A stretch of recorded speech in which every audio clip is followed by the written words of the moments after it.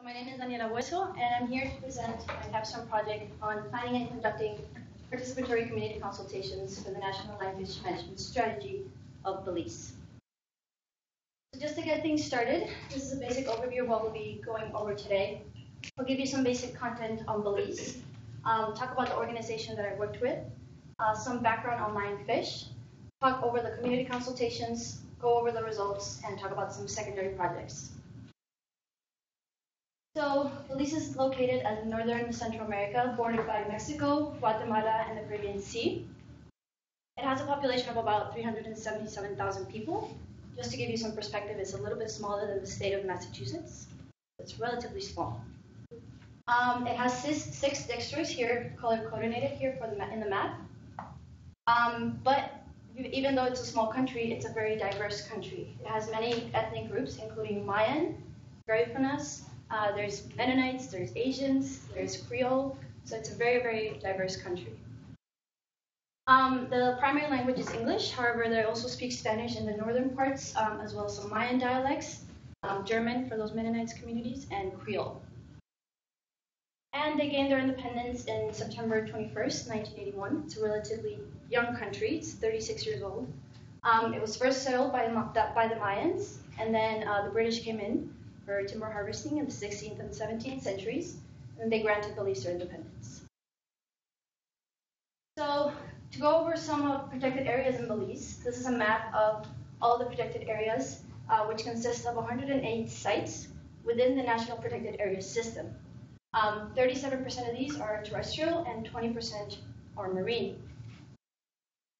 Now this is a map of the Marine Protected Area network, which consists of 14 distinct areas. It has 9 marine protected areas here in marine reserves in blue, 2 wildlife sanctuaries, 2 national parks, 2 natural monuments, and these are all within the management of the Belize Fisheries Department. But 4 of these are also co-managed with other organizations in Belize.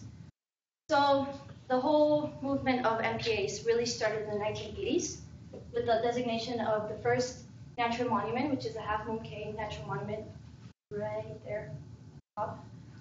And then followed the Fisheries Amendment Act in 1983, and in 1987 was the first marine reserve, Hol Chan, which is up here at the top by the community of San Pedro. So out of this 20% of marine protected areas, 2.7% are actually non-extractive. And they're divided in 3 different zones. You have the conservation zones, which are absolutely protected. We have no-take zones, which only recreational activities can be implemented. And you have general use zones, which are for those fishermen who want to do local fishing and selling. They also have to have a valid fishing license and proper gear. So, I don't know if you guys knew, but Belize has the 2nd largest barrier reef in the world. It measures about 220 kilometers, which is crazy because it covers almost the entire country. And also, they have a unique settlement in 1996. 7 of these marine protected areas went under the Belize Barrier Reef System World Heritage Site. So it's a very, very unique ecosystem. It has seagrass beds, mangrove forests, coral reefs, many threatened species, and it's all interconnected. So the majority of people who also visit Belize go to see this beautiful reef. So I had the great pleasure to work or be a part of this organization called Blue Ventures. They're based in the UK, but they work in Madagascar, Timor-Leste, and Belize. And these are their 7 core values, like what they follow by heart. It was really neat to see everything that they did in the organization was following these 7 values. So Belize established in 2010 in this beautiful community of Sartaneja, based in the Corozal district, which is up north. And this community is absolutely gorgeous, and it's the largest fishing community in Belize. Also known for the traditional boat making, which you can see there at the back, made out of wood. And 80% of the households depend on fishing as a primary source of income. So Blue Ventures obviously landed site here. Now the 2 main focuses for Blue Ventures split up in 2. They do expeditions. They're actually located in Bacalar Chico Marine Reserve, which is one of the 7 marine protected areas, fallen into the UNESCO World Heritage Site. And what they do is they collect scientific data with the help of volunteers from all over the world, and they investigate the impact of lionfish on the reef. And all of these funds help create the community conservation, which splits up into two themes. One is community, which focuses on education and outreach, and obviously lionfish, working on the strategy and research. Lioness, which is the women's group who does lionfish jewelry, and also focusing on social marketing and outreach. So we're going to be talking today about lionfish. Now, this is just a map to show you the blue and the green is the native range of lionfish. The red areas here are the non-native range of lionfish, and the dashed areas here are the potential range that they could reach in a few years. They also recently discovered some in the Mediterranean Sea. So it all started in the 80s, where there was a few sightings in Florida, and in 1992, a few releases through the aquarium trade really started this invasion. And starting in the early 2000s, you can see they're going to Bermuda, northern parts of the States. By 2004, they're reaching the Bahamas and creating this domino effect all over the Caribbean, the Gulf of Mexico, and the Atlantic. So this is the most updated map, animated map by USGS, all the way to 2017. So you can see through this map that unfortunately, getting rid of lionfish is virtually impossible. However, there are many management strategies that can help suppress lionfish densities in these different areas. So why are they so successful? Lionfish tend to live in many different habitats, including mangroves, seagrass beds, coral reefs, and any man-made structure. They have really, really high reproductive rates. They can produce up to 2 million eggs in a year. They have really high consumption rates, which is having a negative effect on native species. They have no top predators, and they have venomous spines. So this guy is a perfect invader. Now, the first sighting in Belize was in 2008 in this Turnip Atoll, which falls into one of the marine protected areas. And again, this raised big concerns for Belize. And given the fact that there's already a lot of overfishing and runoff, this was a huge concern for the native species and local livelihoods of fishing communities. So, some current efforts that are happening in Belize. There have been a lot of organizations, institutions, tour operators, and fishermen who are helping to mitigate this invasion by various acts. And in 2009, the Belize Fisheries Department, along with other conservation stakeholders, joined forces in developing the first national lionfish management strategy. And it goes over the history of lionfish, the range, what are some mitigations that are going on, and what are some future suggestions to be used. So currently, Blue Ventures is working on updating this new management strategy that will go between 2016 to 2020. And in 2015, they met up, started having meetings, organizing how they could better improve this strategy. And in 2016, they set the vision, the mission, and the goals. So you can see here that they really want to focus on adaptively managing lionfish in a participatory manner, including more people and communities. They want to use a social ecological approach and adaptive management that considers social, ecological, and economic outcomes, and focusing on these three main goals: participatory and adaptive, keep lionfish populations at a low level that doesn't affect native species, and recommended actions that consider direct and indirect outcomes. When I first heard about this strategy, it was a very big document. And Blue Ventures wanted to do this by conducting participatory community consultations in 6 different fishing communities, or coastal communities, excuse me. And the 2 main objectives was we really wanted to inform all of these stakeholders the best way possible, given all the information that we can about this lionfish invasion. And we wanted to achieve the active participation of these specific stakeholders that we picked. These are people usually who are working hardcore on lionfish management. And Belize Fisheries Department was one of our partners who helped us with these consultations, so I just want to give them a big thank you for that. And so the planning process for this really took about 2 months before me taking an amazing trip to Belize. We conducted meetings trying to select these stakeholders, select these communities, prepare some documents which had the agenda, the format, some of the description for stakeholders, basically explaining what the consultation would be like, preparing flyers for each community, and then this allowed me to also create a contact list through the help of the fisheries department, which gave me names and phone numbers of people that I could go to in these communities and directly talk to, because I had no idea who I was going to be reaching. So this took me to 6 communities: Saltaneja, which is the fishing community where Blue Ventures is, San Pedro, Key Cocker, Tangriga, Plasencia, and Belize.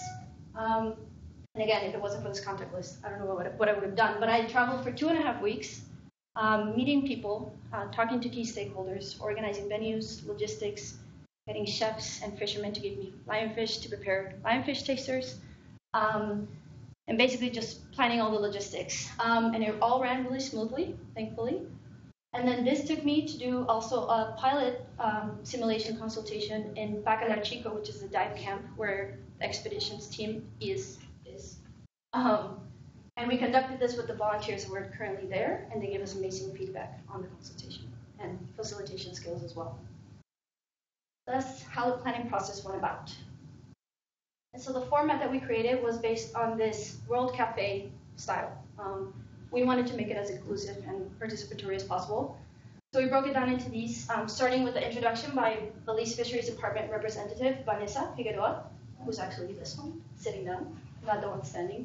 Followed by an icebreaker so people get to know each other. The presentation, which was given by the Blue Venture staff, giving social and ecological information on lionfish. Followed by the main activity, which is are the scenarios, and I'll go over those in a minute. They had discussions, evaluation, they voted on their favorite scenario, and then they had a raffle and conclusion. So I'll go over some of the presentation material that we went through together with the participants so you guys get a sense of what we talked about, but also explain the main activity and how we got there. So the main activity was the scenarios, and we based these off of social and ecological research that have been done by Blue Ventures between the years of 2015 and 2016. These are the 5 studies that I'm going to go over with you, as well as touching base on a social ecological framework that was designed and a lionfish population dynamics model, which I'll explain also. So in 2014, there was a big study in the Bahamas by some scientists who basically were trying to figure out, they designed this ecological threshold model, which basically said if lionfish densities exceed this threshold, they're going to have a negative impact on native species. If lionfish population densities are below this threshold, then native species could survive, or could have a better chance. And so Blue Ventures wanted to trial this method, and they did so in studying 5 marine protected areas that you see here: Bacalar Chico, Holchan, Key Cocker, Southwater Key, and Port Honduras. And they're also divided into general use zone and no-take zone. So reminder, general use is only for fishermen, and no-take zones are no fishing allowed, just recreation. So what they found was that lionfish densities are quite different in each of these MPAs. But most importantly, what they found was the big difference between general use zone and no-take zone. So if you look at Bacalar Chico, where Blue Ventures is located, as well as fisheries, they usually maintain both general use zone and no-take zones equally, because you have fishermen actively catching lionfish, as well as Blue Ventures and fisheries, so those are maintained quite well.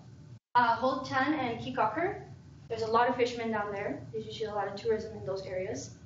So they're taking care of the general use zone, and you can see that the no-take zones are also low due to the fact that there's tour operators being able to enter these areas. They're the only ones who can enter no-take zones. And if you look at Southwater Key, general use zone is maintained pretty low, but no-take zone is really, really high. There is rarely any tour operators managing this marine protected area, so lionfish densities are going off the roof. So when this was presented to fisheries, they had a huge concern because no-take zones are supposed to be replenishment zones for these native species that have spillover effects. And usually, going down the line can affect fishermen and local livelihoods. So they were really keen on having some sort of better recommendations for no-take zones within the next strategy.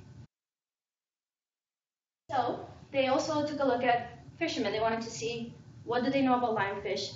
Are they catching lionfish? And they had surveys in 3 of the northernmost communities in Belize, Sartaneja, Chunux, and Copperbank. And they found out that 77% of fishermen in Sartaneja are catching and selling lionfish, and 20% of the other communities were buying and selling lionfish. As well, they were catching lionfish for their own subsistence. So they were bringing lionfish home to eat, which was very good. However, the biggest barrier for fishermen is the lack of a market. There is no place for fishermen to drop their catch and sell lionfish. So that was the biggest barrier that they found. Then restaurants, they wanted to know how many restaurants in Belize are actually selling lionfish. They surveyed about 250 restaurants in 10 different areas around Belize, and they found out that only 9% of restaurants sell lionfish. And their 2 main reasons is it's good for the reef and it's a good quality fish. The other 91% said we don't know where to access it, and we don't know if consumers will eat it, because there's this misconception that lionfish is venomous and it would be dangerous to eat. That's one of the biggest barriers. Then Julie Sabates, a previous seal tailor, did this study around Belize. She wanted to know what consumers were thinking, or what if they were consuming lionfish. So she traveled around Belize as well in all 6 districts, you can see here. And what they basically found out was that 75% of participants who were surveyed had heard about lionfish but had not tried it, and 15% had actually tried it. So through this study, they found out that there needed to be more of a social marketing campaign initiative to make people understand what lionfish really is, that it's safe to eat, and that you're helping the reef. And finally, tour operators and tournaments. Now, this was not an official study. We did this through personal communication and online and talking to different tour operators. We found out that 15 tour operators in Belize are currently doing lionfish activities. Now, this is related to lionfish culling, which is spearing lionfish and putting it in a safe device so you don't get stung. And there's currently 2 tournaments a year in Belize. Now, tournaments are like competitions, one-day competition when you go out and catch as many lionfish as you can, you bring them back, you get a prize. So what we wanted to do is we wanted to put all of this information together in the best and most digestible way because of the fact that we had such a broad audience. And so what we did is we had an amazing local artist called Jesus, aka Chuy, designed these amazing scenario drawings for us and put all of this information together into these scenario drawings. And this is what we presented to the participants.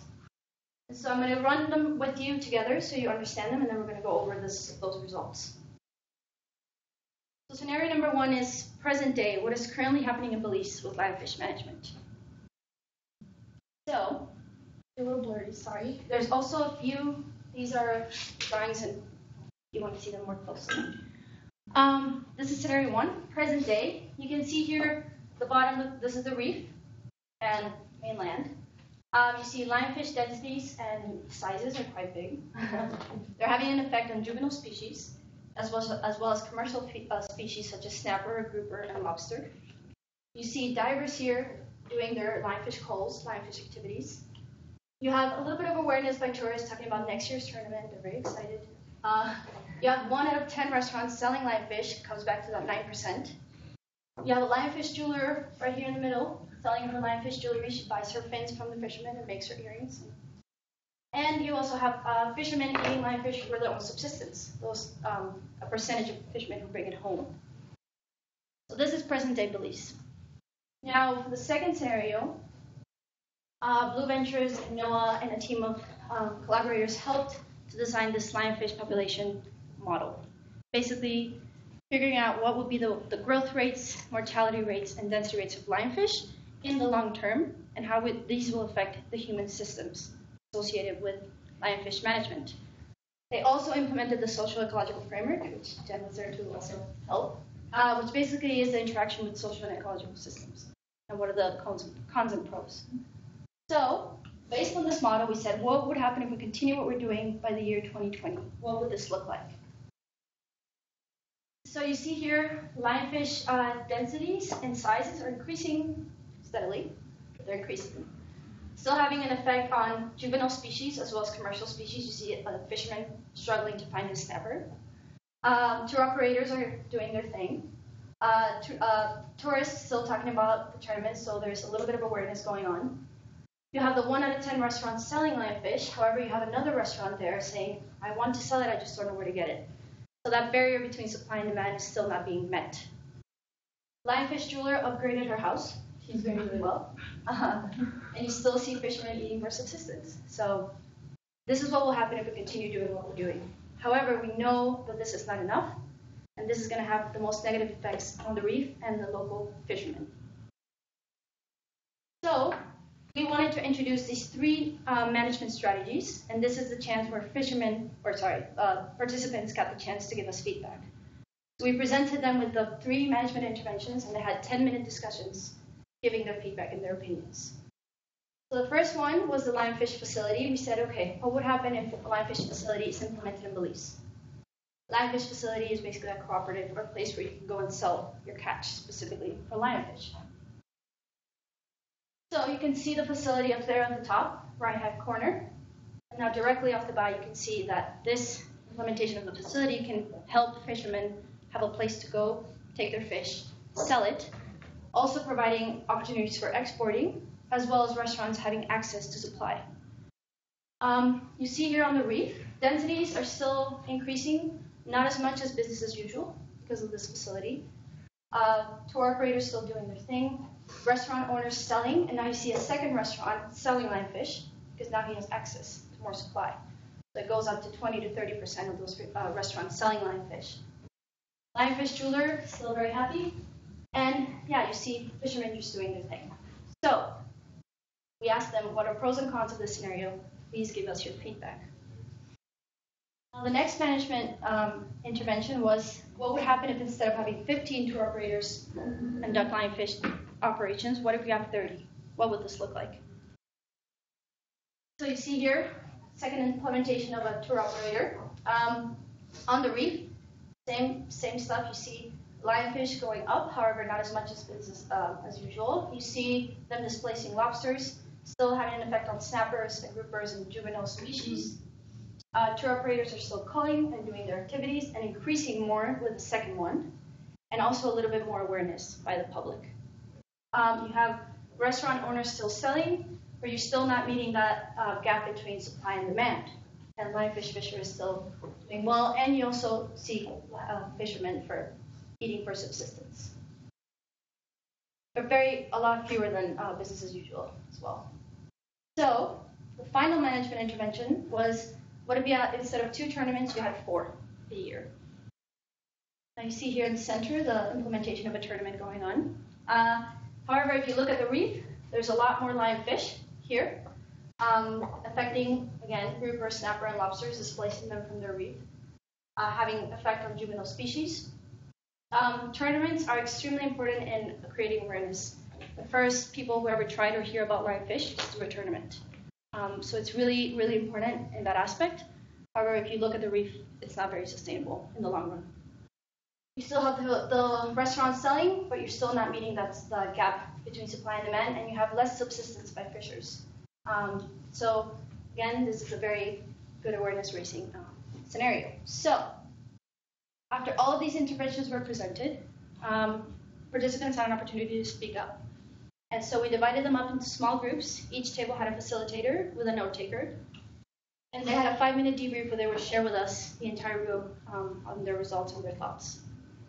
So what we did is, with Blue Ventures, we conducted these SWOT analysis for each of these management interventions. So it was 6 communities, 3 management interventions, that's 18 total SWOT analysis, to look at the strengths, weaknesses, opportunities, and threats. And this is one example from Sartaneja. Just highlighted a few points here. It will be a set location if you have a facility with a set price and a set buyer. However, some of the weaknesses, no gain to cover costs or no set buyer. Threats may be an unreliable market. And an opportunity could be more international market, exchange, exports, as well as can go through cooperatives, which are already existent in Belize. So that's just to give you a brief example of one. And something that I really enjoyed was we gave them an opportunity to say, okay, we introduced these 3 management interventions. Do you guys have any other ideas of how we can work this out? So they gave us a bunch of alternative scenarios, suggested scenarios, and we categorized them into 21 categories.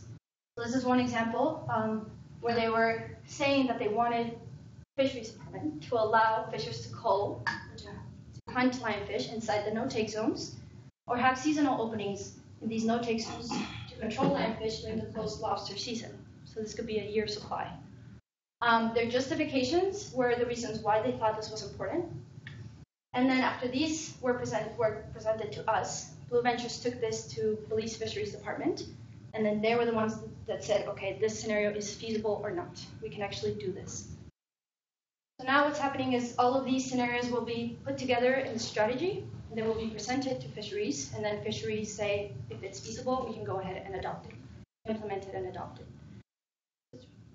It's very good news. From all 6 communities, we had a total of 98 participants, and these are their votes on their favorite management interventions. So you have number 1, the facility, followed by the tourism, then tournaments, and access to no-take zones, as well as other suggested scenarios. Those who were void were either people who voted for more than one scenario or scenarios that weren't on the list. And something very interesting from these pooled votes, you can see that every community had a very different perspective. None of these are homogenous. And so you can see that, for example, Sapaneja, which is the biggest fishing community, we had a lot of fishermen attend. They mostly wanted a facility and access to no-take zones, obviously. When compared to Kikaker, which is a very touristy destination, they said we want more tournaments, but we also want a facility. So it was very interesting to see the different perspectives from all of these participants. It was very helpful. We also received some good feedback. Thanks for the picture, Jen. We gave them evaluation forms where they gave us feedback on the facilitation, on the information. They got to vote on these evaluation forms.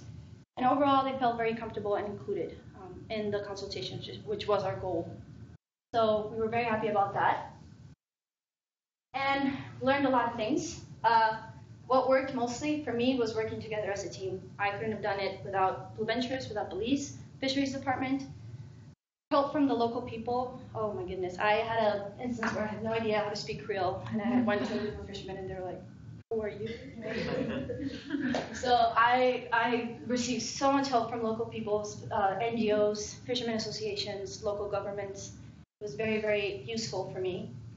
Being prepared, number 1. Also announcing flyers and reminders on social media to attract a bigger audience. Lionfish tasters were a hit. It was actually a few people who were there were actually trying it for the first time, so it was really exciting. Having meetings after each consultation with our team was very, very important. We talked about what went wrong and what we could improve on. Being flexible, adaptive, and open-minded throughout this whole process. Some of those challenges, scheduled time, we scheduled from 6 to 8 p.m., which not a lot of people like those hours, especially after you have a long day of work. Some of the locations were not accessible to some of the participants. The timing also went over a little bit because people usually showed up a little bit later, and we started a little bit later, went over time.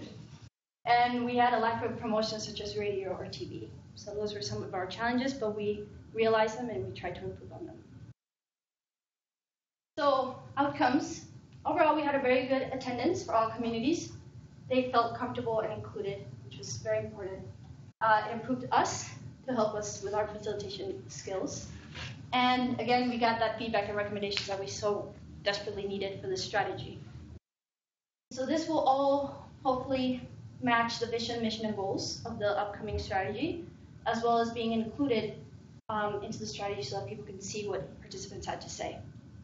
And then the final product would be a technical report going through each consultation, all the SWOT analysis, and everything will be given back to NGOs as well as the communities and other stakeholders who are interested.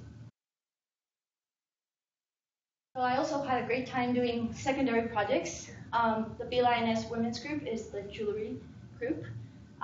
They're an amazing group of women, very admirable. I had a chance to do knowledge exchange workshops, IT workshops, help them with some of their Facebook page postings, as well as working with children. The program officer was amazing. She did a lot of great work. We had a lot of educational booths, which again helps a lot during Lobster Fest and Fishers Fairs, which was really fun. And I helped design some marketing materials for some of their events. We had a Lionfish dinner in Belize City, and it was very successful. So those are some of the secondary projects that I worked on. And for me, I think going to Belize, number one, such a beautiful country. But being so immersed into this NGO really opened my eyes to the professional life and what I wanted to do. And the team was amazing, and they opened their doors and hearts. And I got to travel around Belize, seeing all these different communities and meeting all these amazing people. So for me, that's what made me decide what I wanted for my future. And me personally, I loved traveling and getting to know all these amazing people. But again, I couldn't have done any of these without everyone who was involved.